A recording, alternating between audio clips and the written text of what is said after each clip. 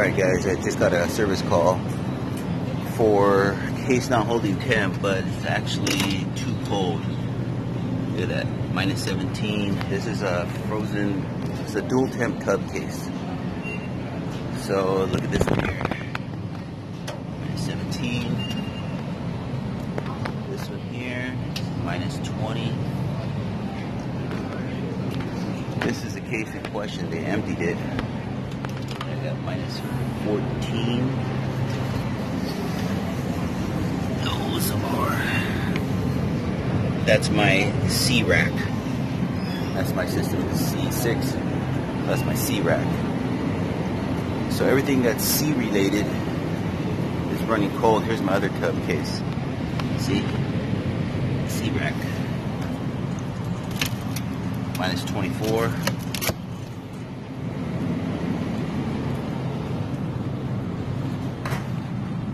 Minus 31. So obviously it's a rack problem. So with that said, let's go to the rack. Take a look. Alright, so it's a rack. C is in Charlie is right here. And I already had it open. I just was kind of going through stuff. So my transducer's in the back. Right there. Right now I am reading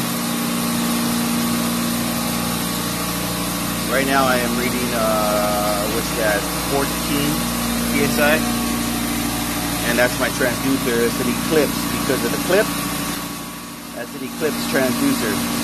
If it was a standard transducer, it would have just been hardwired in here. You wouldn't be able to detach the wire. It'll be hardwired straight in. That's how you can tell a standard transducer from an Eclipse transducer. So that little clip. So let me take you back to the. Alright, so I'm here at the E2 controller. Rack C E2 number 3. And right here, that's how you can tell it's labeled Unit 3. That's this controller is number 3. Alright, so right now that's my suction 35. But when I got here, it was like at 21. So I had all my temperatures running at minus 17, minus 30. You've seen it downstairs. So what I did was I went over on the other side and I put my gauge on like it is. And look what it's reading right now. It's reading 15 PSI and it's dropping slow. So we got 15 PSI, the actual pressure, and we got 33 PSI. So obviously there's something wrong. So this is an E2 controller, but these have control boards. So I went over this before in another video, but let me go over it one more time.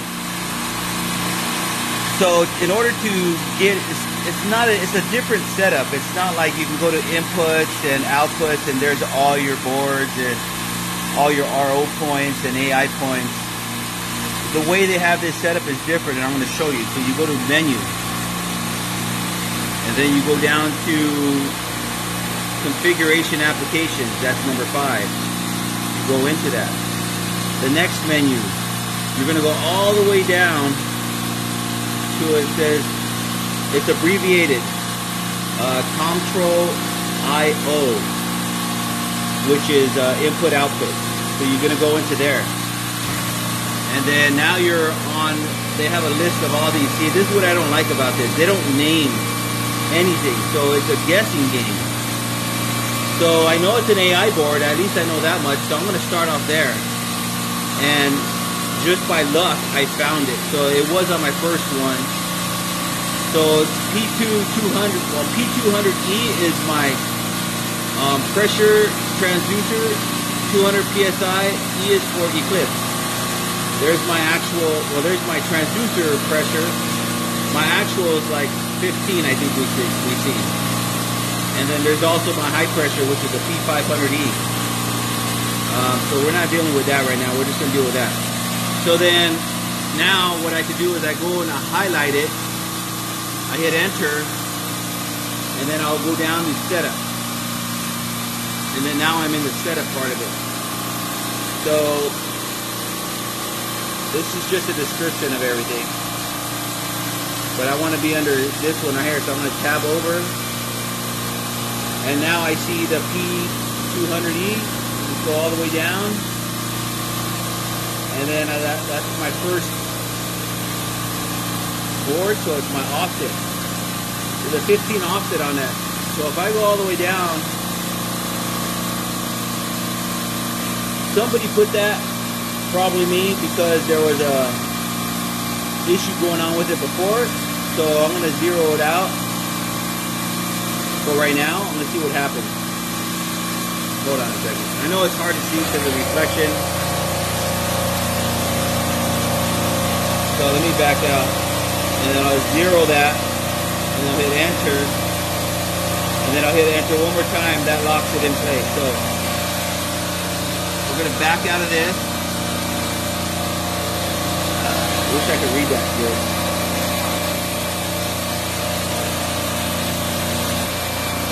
Okay, so it's going to be that one right there. So it's 10. Now it's at 10 psi. So we're going to walk over to the other side on the gauge, and that's at 9. So we're pretty much right on the money, but that's been changed before because there was an issue, and now I have to change it back. So that's telling me that this transducer is not holding its setting or its calibration. So I'm going to go ahead and just replace it, because it seems like we're going to be going back and forth all the time. So that's what I'm going to do. Let me go ahead and I got my transducer right here.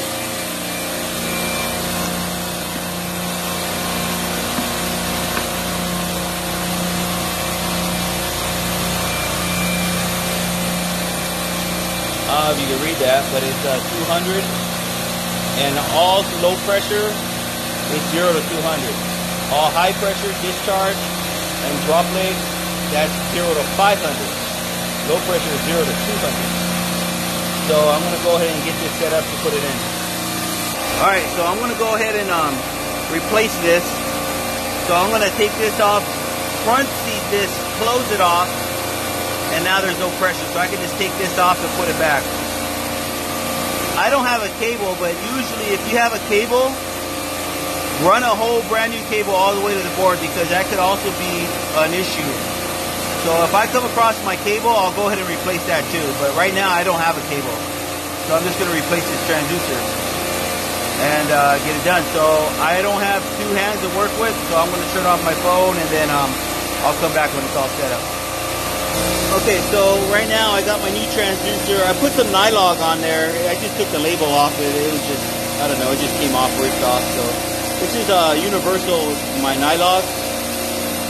So I went ahead and put that on there. I took that out. There's my old one. So then all I got to do is just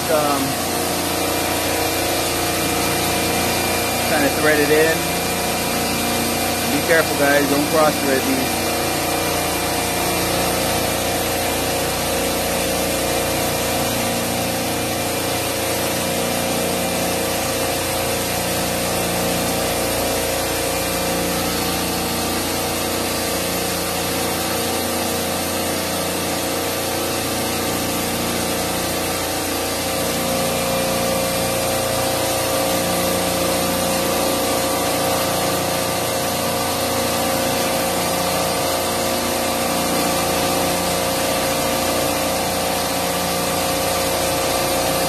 Then when it starts to get real tight, you always want to put 2 wrenches on it, because you don't want to break this this brass fitting right here, because that'll really suck.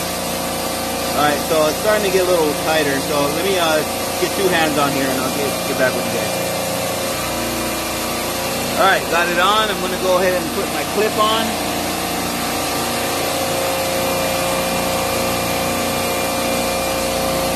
All they do is snap right in, and that's why they're called eclipse. Well, that's the way I reference it. So let me go ahead and open that up. Get my service wrench. Gotta open this up.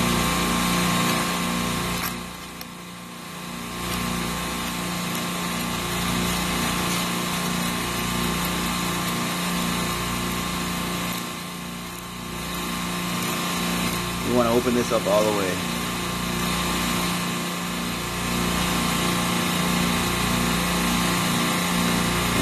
put that back on.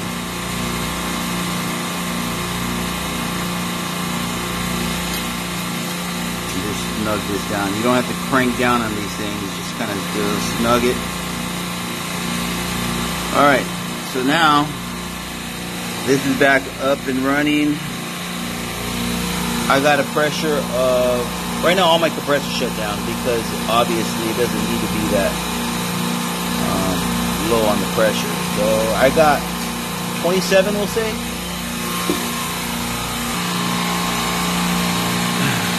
And right now I'm reading 28. So that's pretty darn close. 28.75. So I'm going to go in there. I'm going to highlight that. I'm going to go into it. I'm going to hit setup.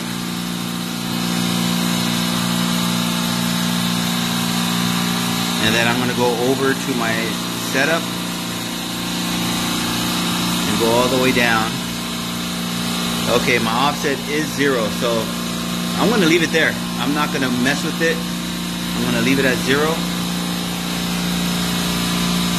Go to my suction groups, which I'm already there, but so I just got my compressor number 2 just started up. I'm at 24.54, 21, 20, so it's dropping. Let's go see what the actual is.